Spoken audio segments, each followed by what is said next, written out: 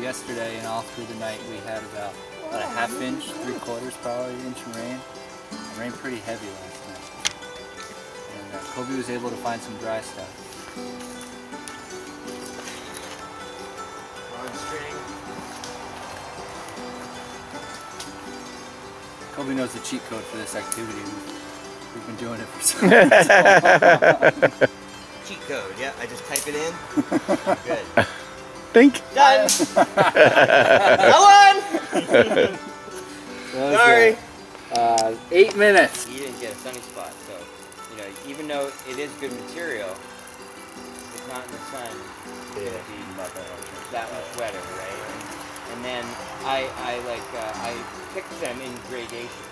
So I'll take all the small branches that are the smallest ones I can find and get like a bundle about this fat crap. And I'll put that in my pocket, somewhere dry, on the ground, and then I'll get another gradation of like a little bit bigger one, and then gather a bundle of those, put those in my pocket, and then I'll get some just, you know, bigger stuff. But all of it really dry, as dry as I can find. And I just did all pine. Yeah, and then the really key is how you arrange it, right? With the air. There we go. The right amount of air. Here we go. Here we go. Flammable materials, you know, so keeping it like There we go. in the right kind of Hey. It's hard to describe. It's just an experience thing about getting it in the right amount of air. That's because he's paying rapt attention to avoiding the abrasion of fiber on fiber around that spindle. A nice point here to start with, because you don't want to. So this is the natural cordage modification for boating. With P-cord, it doesn't matter. You know, you rub a P-cord on P-cord around that spindle and it's rugged enough to take it.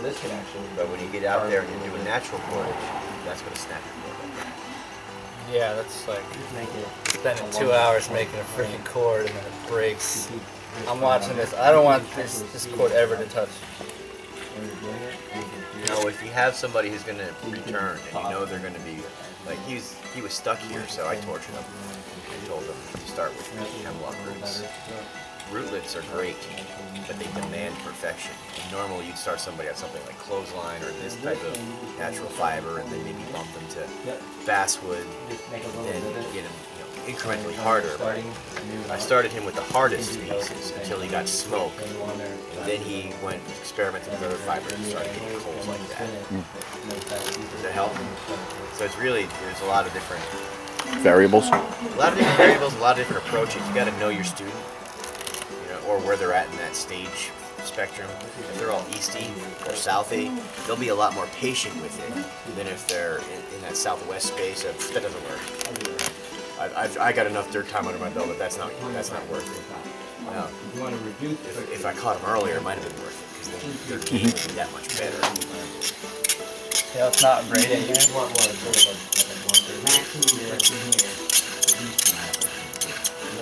When we get returned students, we tell them no birch bark for fire making because it pushes their envelope. Of course, if they need fire, they're going to get birch bark, but pushing the skill just beyond that ability or that dependency on whatever it is that we're working with. There's a lot of things going on, but really, to watch his posture. So, tilting the spindle or tilting your bow, also being mindful to ride up and down on that spindle because of the tilt. We want it to ride up and down. Yeah, it's going to, right? So your strokes are now a little shorter as well because you're limited to that. You don't want to pop off the top or pop out the bottom. You're limited to that. That's the difference between the natural cordage and the P cord. Yes. You want it to do that ride. Well, it's going to ride because of the tilt. You want to be aware of. Okay, well if I put it straight and it just stays in that space, yeah, you don't have to worry. There's nothing there. But if you do it with natural cordage and you do it straight, it's going to pop. Because the fibers are not like this anymore. They're crossing as well. You gotta grab your hand. I like this. You want to demonstrate that, Mike? Just kind of tilt your. Yeah, so if it's like. Yep. Put it on. This is the. If it's doing it like P cord, right? So as it goes, it's gonna and it's gonna rub against the other thing. Yeah. fiber on fiber. And that rubbing, Nice and even. try it, you know. You want to find out what happens. And you put some So you want to separate that. So we want to separate it like you this. try to adjust with the feel. Like that. So that's the purpose of the angle. That's the purpose of the angle. angle. And the Yeah. ride. I can show you It's gonna for my ride peak nasty. cord if you want to get a video of that. It's much different. You know, my body's over it, You want to keep and it level. everything's straight, 90 angles and lined up. Yeah. And with P-cord, because of that horizontal, you can reef the whole length of your bow, makes it much easier. But like you noticed, that ride up and down with the tilt means you're also limited to how far back and forth you can go. So now, the plateau has always been natural cordage. It's impossible. You can't do it. To do it, you just got to be aware of the next step in that evolution. Tilting either your bow or your spindle and being limited to how far back and forth you can stroke and keeping to that limit. Mike, just out of curiosity, when you're using dog mane for your cordage, do you want it about that thick? That's a little thin for me. I'd like to go kindergarten pencil That's dog thickness. mane right there. There you go. Is that basswood or dog bait? Basswood, I'm sorry. Yeah, that's, to me, this is a good thickness for dog bane milkweed basswood. The three, at least up this far north, the three most rugged cordage fibers. So you're talking at least that. Yeah, kindergarten pencil, Right. right there. Is that your pencil? Yep. Okay, that makes sense. Yeah, it was My first pencil. This is my first pencil. Don't make fun of my pencil. So one end should Not be nice. fixed on.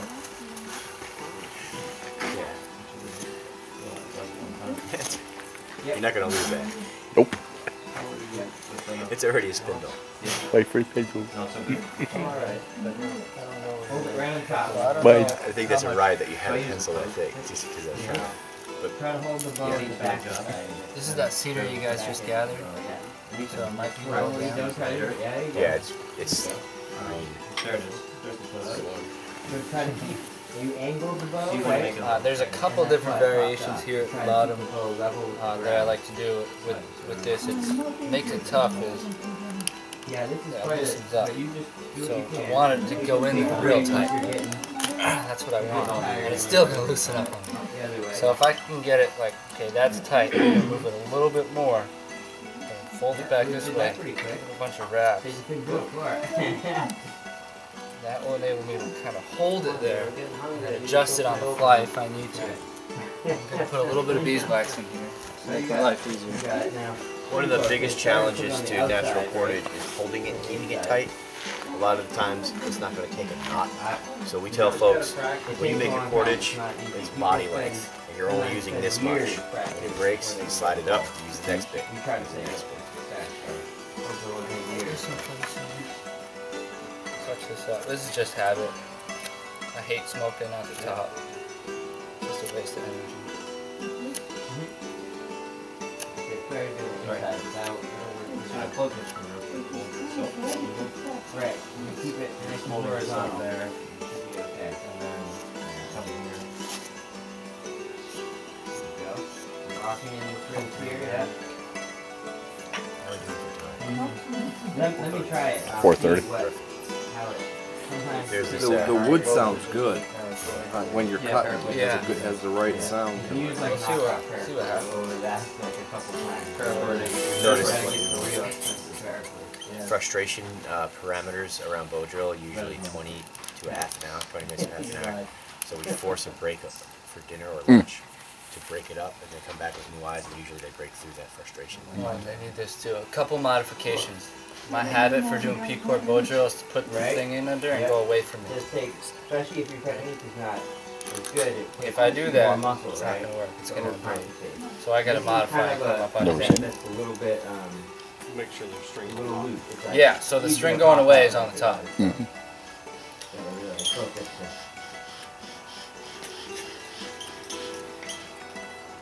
String's a little loose too. You guys will figure it out.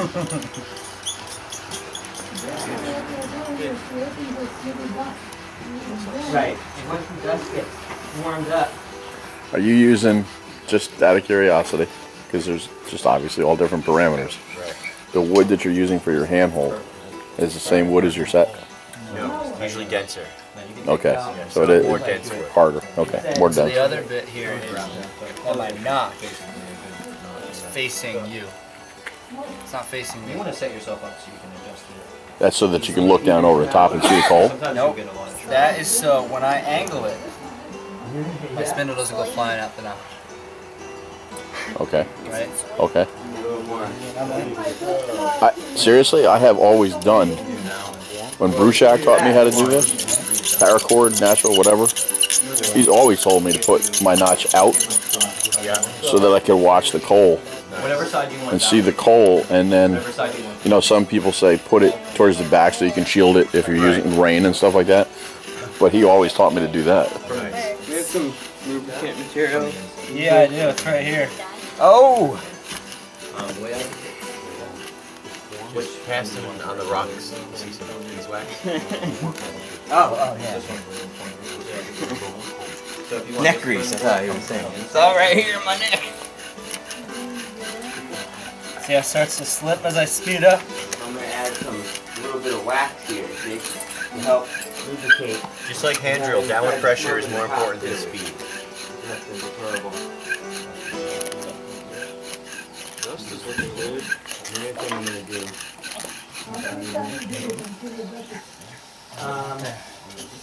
Close. grab the back of your boat a bit longer. Well, I would Keep set your up bow level. pretty death by giving a good check. And I was 14, you know? I've been doing it for rhythm 15 going. years. Give it one more go. The more smoke you see, just means keep going. But it's a good sign.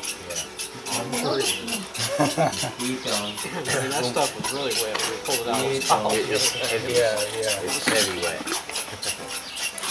But you see it starting to spray? A little bit. Really. And that's with minimal abrasion.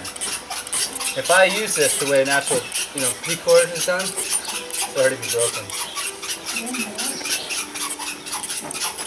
Let's see what we got. Yeah, you guys have seen people get cold.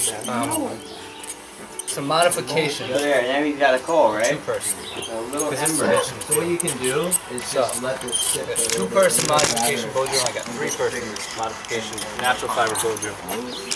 But any Kobe's help. Tinder bundles? Yeah. Or Jim. Jim can help. Hey, Jim.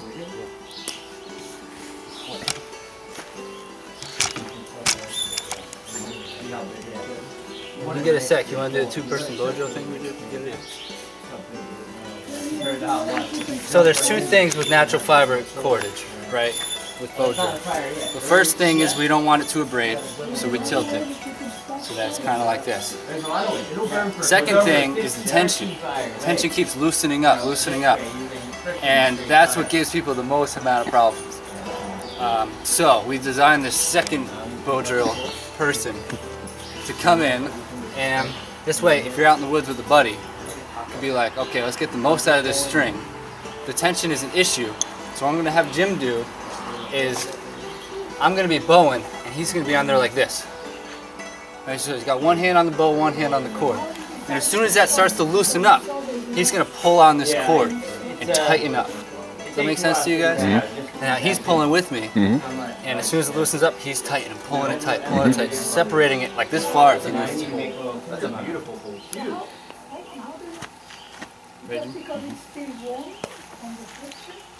Right, the friction heats up that dust into a little coal. And now it's just like blowing on a coal on a fire, right? That's a nice pool. You can press it to the side to make more contact. There you go. Always side of it. Now I need One the contact. most useless tinder bundle You can even imaginable. put it above your head. Like, maybe this. Yeah, now you should be able to This pull should it be a apart. good tinder Just bundle. drop it when it catches your hands on fire. Nice. Good Yeah. job. Fire! Yeah. So two-person natural fiber Never try this comb. cordage bow drill. Add hand towards the tinder bundle. And start towards me. Okay. It's already starting to loosen up. So we need you to pull out on that cord. The easiest, friendliest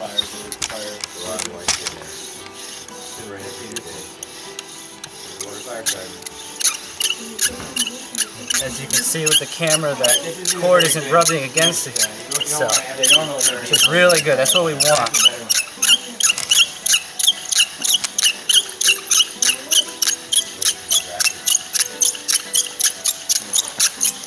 want to put that on a pile, here, put that on a pile of wood shavings, and then use a stick to keep flying out and blow on it. Keep blowing on it, though.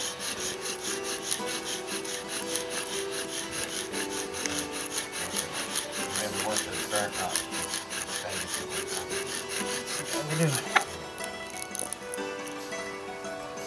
next on. Up. So not kind of green, fur leaves don't work. So the notch wasn't good. That's the problem there. And the wood's green but, or wet. Still got smoke in there.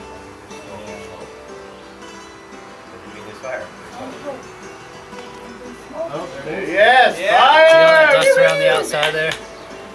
That shows me that the notch wasn't good. Now, that's a good example of Too brown, not black enough, right? Well, that too. That means that it's usually pretty wet. So this is still wet, but all that dust piled up around the outside means that my notch isn't wide enough. It's not collecting enough of the dust. It's not doing its job. Instead, the dust is building up around there. But yeah, it's still brown. It's not dark. We were getting some good smoke there. I bet if this was some good dry cedar, we'd be just fine. I blame Jimmy Kane. But you guys see the difference, right? With one person and two person. Yeah. Yep. It's like this trick really works really well. And then the third person, screw it, we don't need the coal, right? We know Bojo works. So with 3 people, this is what I've done. Some people it takes just really. Yeah. What we'll do is Step in there. yeah. You want to do I knew it was going on.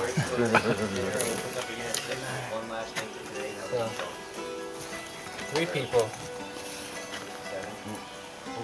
Oh, no bow. I love this. Yeah, I do that. No bow. This is awesome. Get rid of that bow. Yeah, my wife called. I got my work.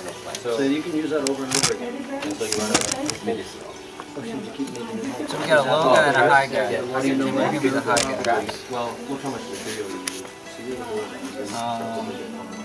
No, Kobe, you're going to be the high guy and save my foot. Yeah. See what I'm saying there? Bring over that I've done that before. bloody foot. Get a big ball.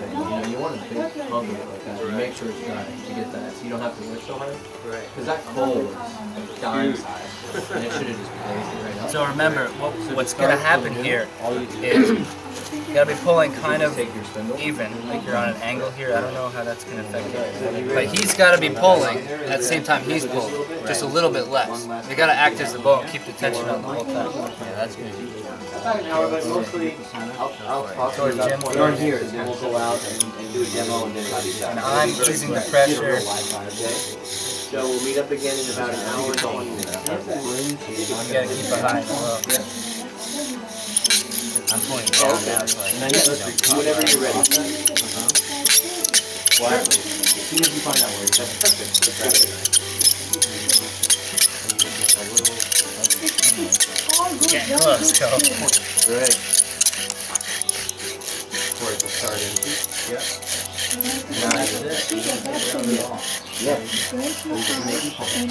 I'm strong.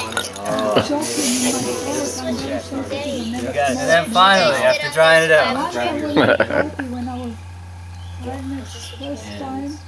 Yes, what are we doing? You're definitely doing it. Not last time. There it is. So that was taken in abrasion. So it's the 1 person, 2 person, 3 person, natural fiber, Because if you start it shallow, drill. Wasn't a bow on that one. Makes sense. And then finally, after drying it out, all that was. Sweet. Is there any such thing as You're right, a right. glucose drill? Yeah. Yeah, we get 5 see how he's got a coal right there? all kinds. The 4% Still smoking, that's how you can tell you how to see your spindle is slipping. Understand now what needs to be done. Yeah. Right on the damp sand. Welcome back. For beginners, cedar, everything on the cedar, which is very easy. That's right. All right. Cedar is very nice. All right, we'll pick up again at 5:30. That gives you an earth living 5 day that I taught nature. Never gotten coals on hand drill before. I started them on this 10 minutes every mealtime, just floating, nice and slow. Had them go as slow as they could. And third or fourth day, before the class ended, I brought out some horse weed, gave it out to them and said, here, you guys know Bojo already, I was showing Bojo. And they all got cold one after the other within like a half hour.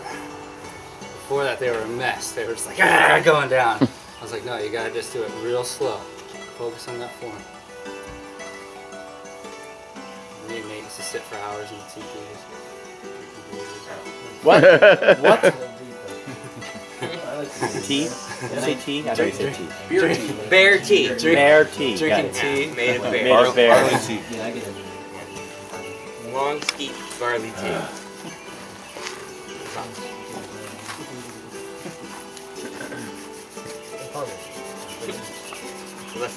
That's where the long steep comes in.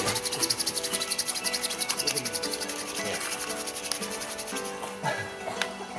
Nice. Drilling holes for things. With a spindle. This is horseweed that's been sitting right there for a week. So, it got poured on that. No, it's a little different. It doesn't have that. Yeah, and you're ready now for your next fire. Yeah. How do you do it? That's how I you Oh, there you go.